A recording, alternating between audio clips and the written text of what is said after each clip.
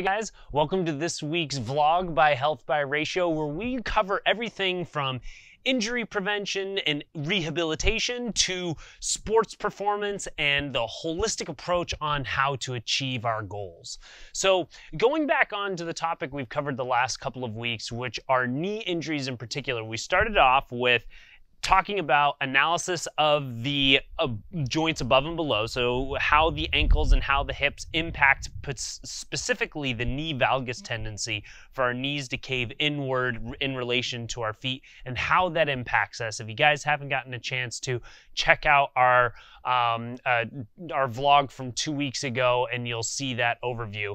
Last week we took a look at your ankle mobility and how lack of dorsiflexion can cause us to need to cheat and for us to cave in again, creating that knee valgus. So how those ankles can impact us. And then we went over a series of techniques that you can begin to mobilize your ankles and start to proprioceptively retrain the central nervous system to a certain degree on how to operate the ankle effectively while you're doing your main movement patterns like running and cutting and jumping.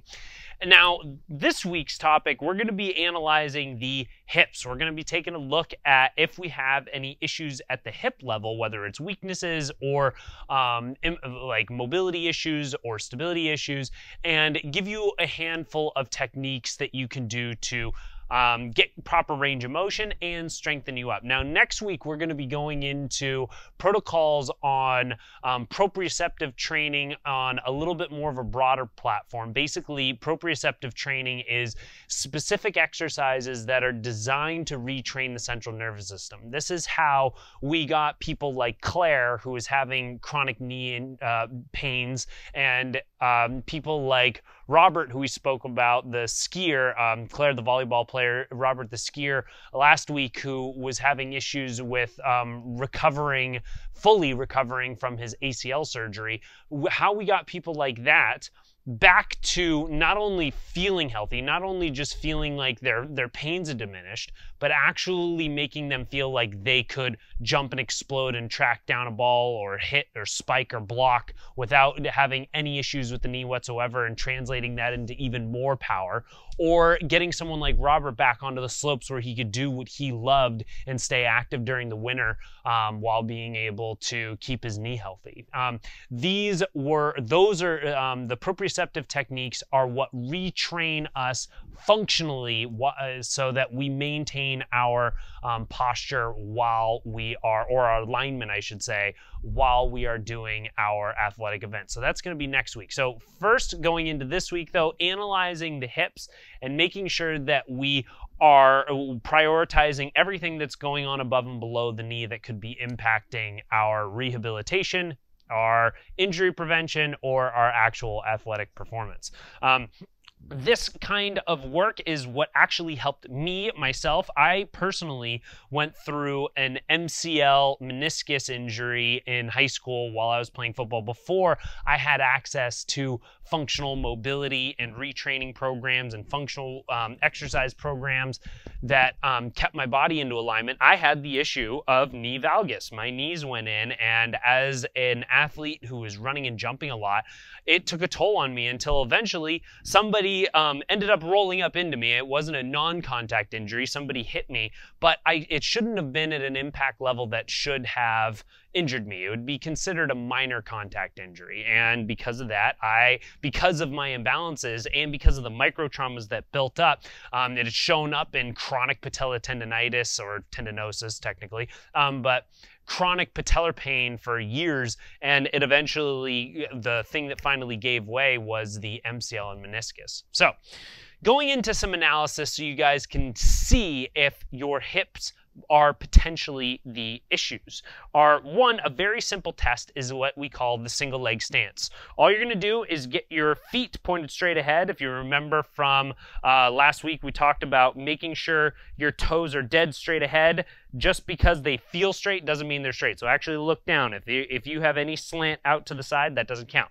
And then from there, we are going to simply raise one leg up and try to hold this for at least 10 seconds without wobbling significantly to one side or the other. So if you feel like you're barely keeping your balance or you can't keep your balance, there's a really good that's a really good indication that you have something going on in the hips. Now, some secondary tests that you can do to get a little bit more specific on whether it might have to do with more hip external rotation or hip internal rotation is if you grab a seat and you position yourself either directly in front of a camera where you can record yourself or just watching yourself in the mirror. Ideally, you want something that is about chair height. So these steps aren't perfect for me, but it's close enough.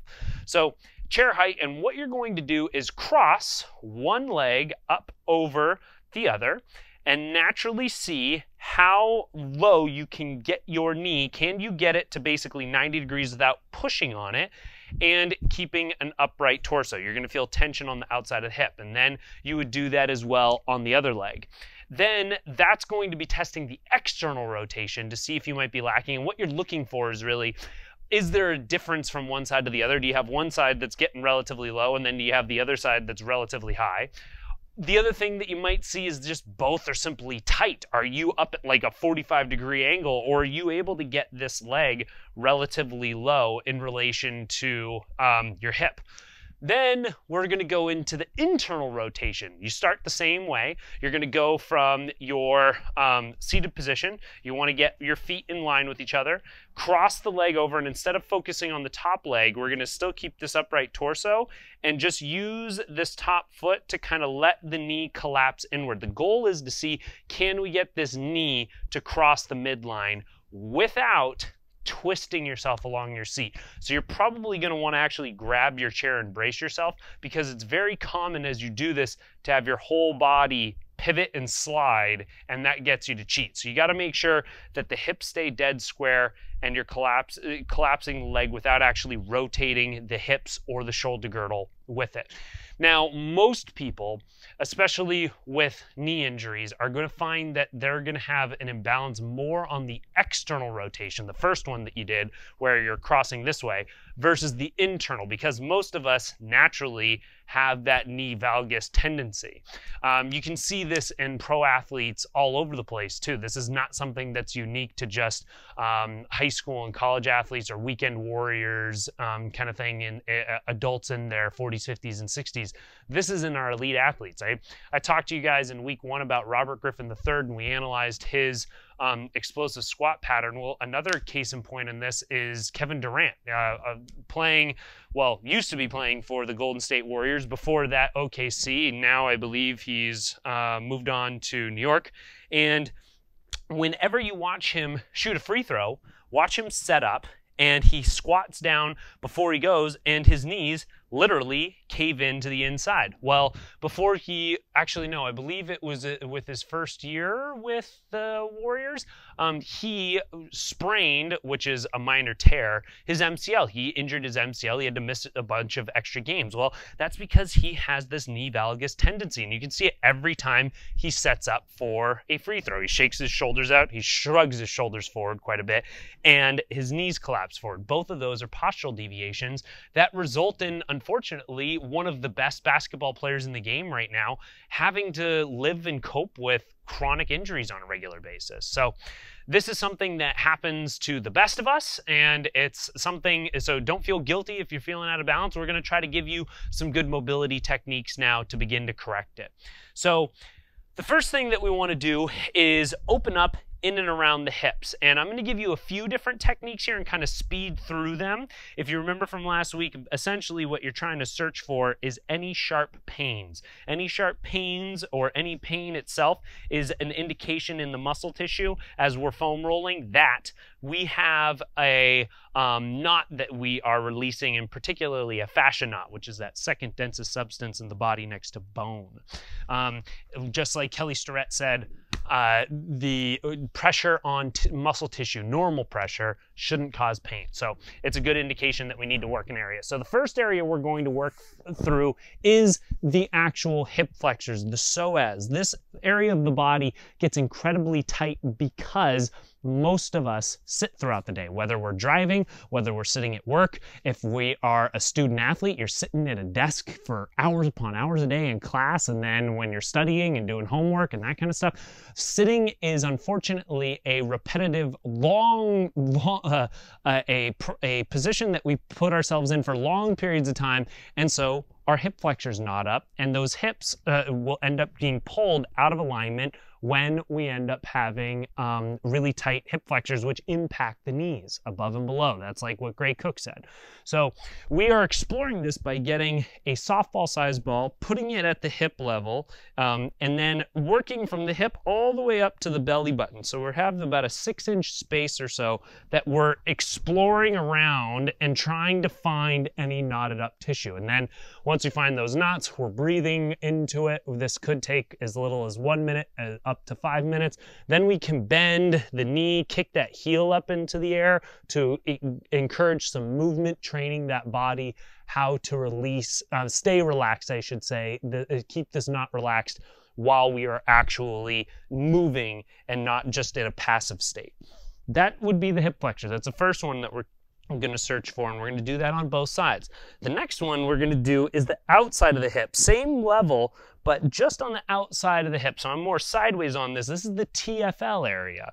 So if you're having issues with your external rotation that we tested while sitting, this is an area that you're probably going to have some tightness in. So you're working essentially anywhere from the front 45 corner of your hip to the side of your butt. So you're working the meat around here. Obviously not the side bone of your hip, but anywhere around there, we're exploring any knotted up tissue.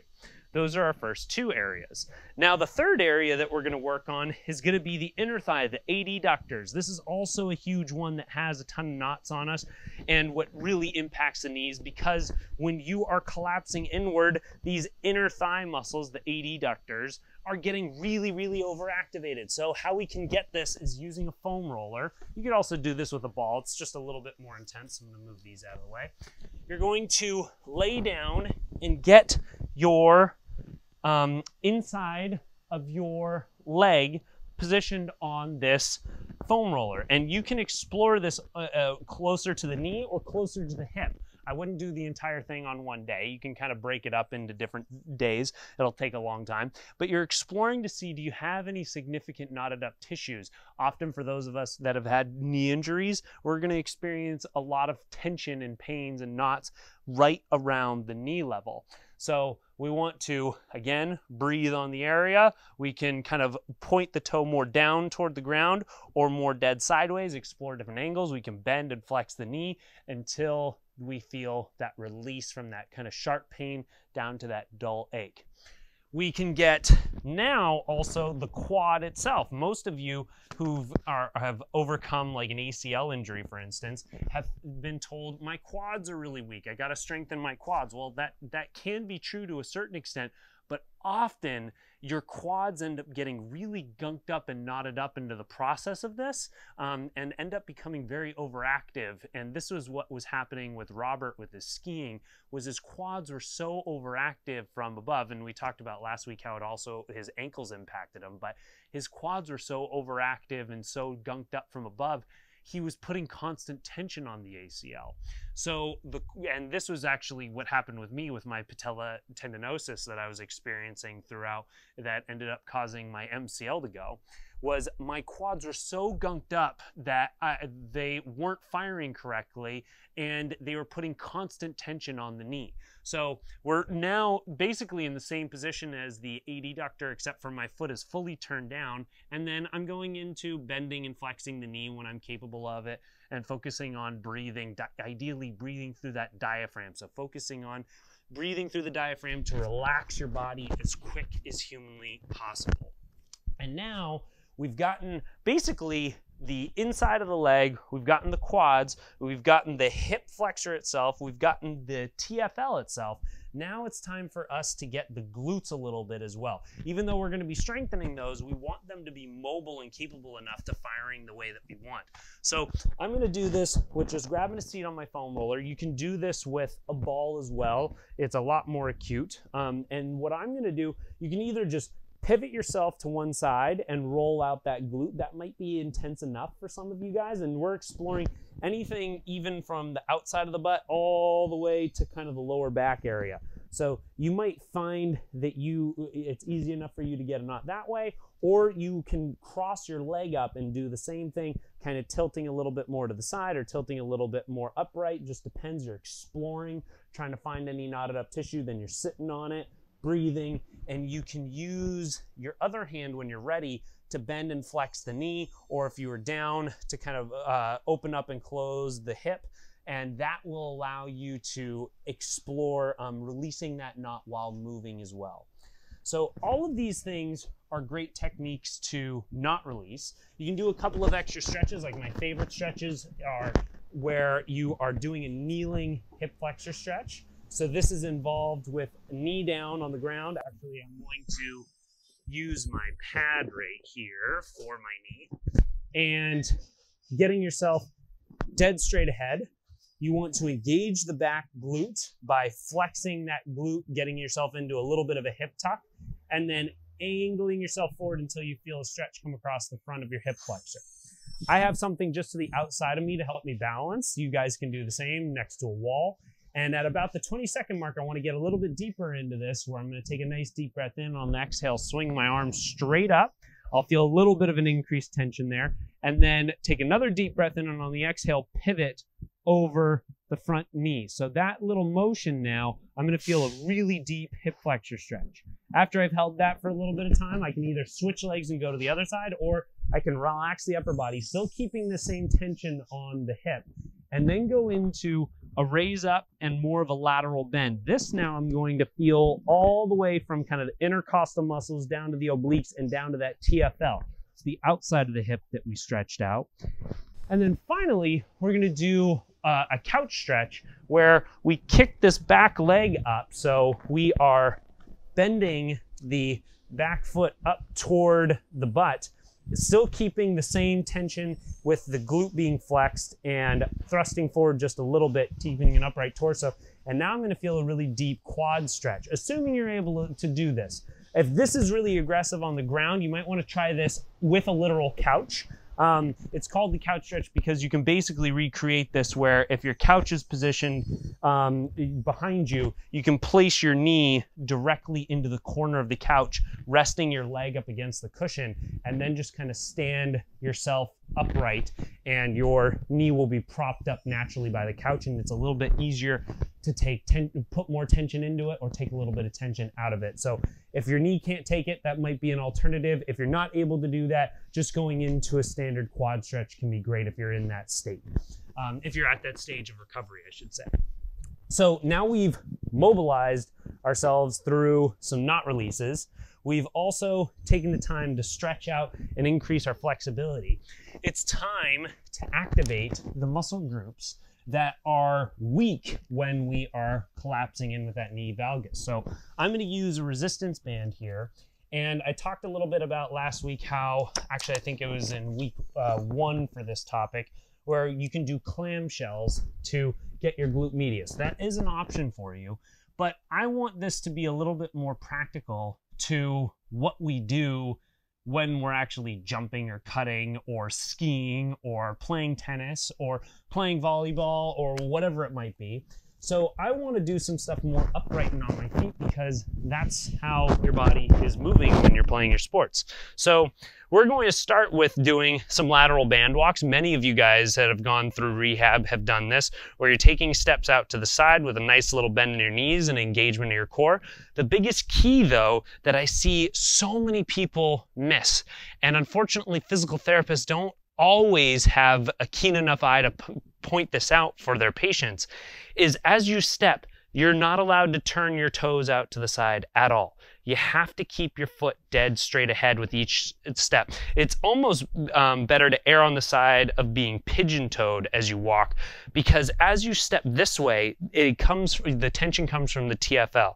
As you step dead sideways, the tension's coming from the glutes, and that also involves the trail leg. You don't want to let this foot turn out to the side as you're taking your steps. Even slight angles make a difference, so you want to make sure that you are incredibly religious about keeping your feet straight.